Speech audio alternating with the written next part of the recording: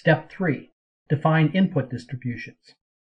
As mentioned in Step 1, there are a number of uncertain values in this model involving the costs of the project and potential revenues it will produce. In a traditional analysis, you would simply enter a best guess for uncertain values, or perhaps choose 2 or 3 typical or extreme values to see what happens. In at-risk, you don't have to guess which values to try. At-risk allows you to enter probability distributions in uncertain cells. These probability distributions indicate the possible values and how likely they are. The corresponding cells are called at-risk input cells. In this model, the 5 values in the green cells are uncertain: the investment cost, the year 1 revenue, the annual fixed cost, the annual revenue growth rate, and the annual variable cost as a percentage of revenue. There are many different probability distributions you can use for at-risk inputs. Here you will use 2 common distributions, triangular and normal. All distributions require you to supply parameters. Parameters are values that describe the probability distribution, such as its central location, its variability, and its shape. In a triangular distribution, the parameters are the minimum value, the most likely value, and the maximum value. The shape of this distribution is literally a triangle, with peak at the most likely value. No values below the minimum or above the maximum are possible. In a normal distribution, the parameters are the mean and the standard deviation. This is the traditional bell curve. The mean is the average or most likely value. The standard deviation is a measure of variability around the mean. Normal distributions are symmetric, meaning that values above the mean are just as likely as values below the mean. The parameters for this example have been listed in columns E to H for your convenience. They include the minimum, most likely, and maximum values for the 3 triangular distributions, and the mean and standard deviation for the 2 normal distributions. Actually, it is not necessary to list these parameters on the worksheet, but it is often useful to do this for documentation. A natural question to ask is where these parameters come from. For example, even if you believe that a normal distribution is appropriate for the annual revenue growth rate, where do you get the mean and the standard deviation for this distribution?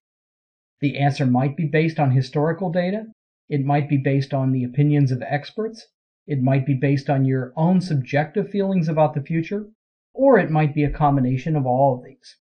This is always a difficult decision, but it is an important one.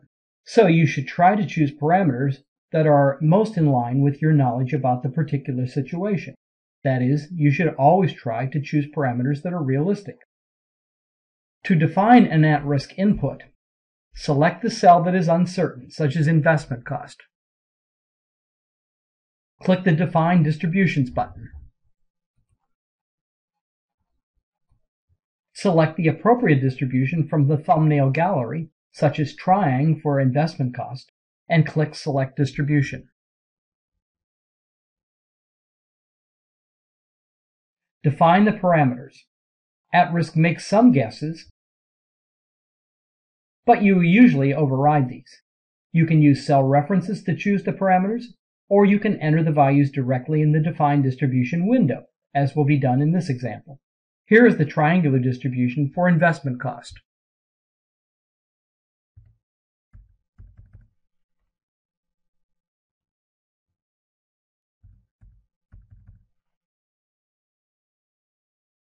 Click OK to accept this distribution with these parameters. Now watch carefully as I enter distributions for the other inputs.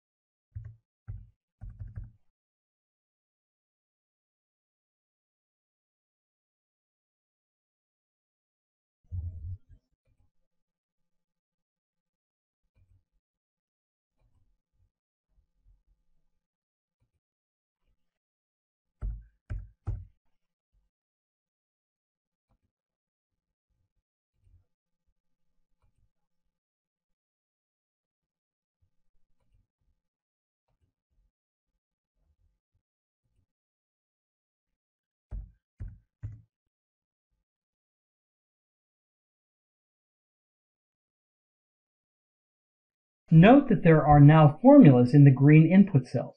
For example, the risk trying function is in the investment cost cell.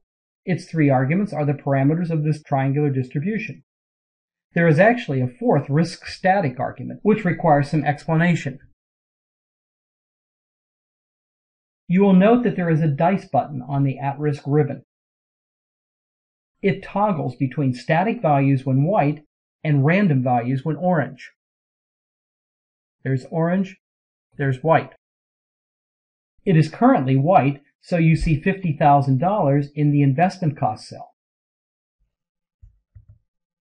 the risk static parameter in the formula. If you toggle the dice button to orange, you will see random values in the input cells. In fact, if you press the F9 recalc key several times when the dice button is toggled to orange, you will see many different random values in the input cells. Watch. This latter behavior is the essence of simulation. Instead of getting a single value in an input cell, you get a range of values, determined by the probability distribution you use. For example, based on the triangular distribution for the investment cost, the most likely value is indeed $50,000. But there is some probability that the investment cost will be greater than $80,000, and there is some probability that it will be less than $45,000. In fact, every value from $40,000 to $90,000 has some chance of occurring. You can decide whether you like the dice button to be toggled to static or random. However, it has no effect on the eventual simulation. Now it's your turn. Stop this video and enter distributions for the uncertain inputs using the parameters suggested. Then check your formulas in the green input cells.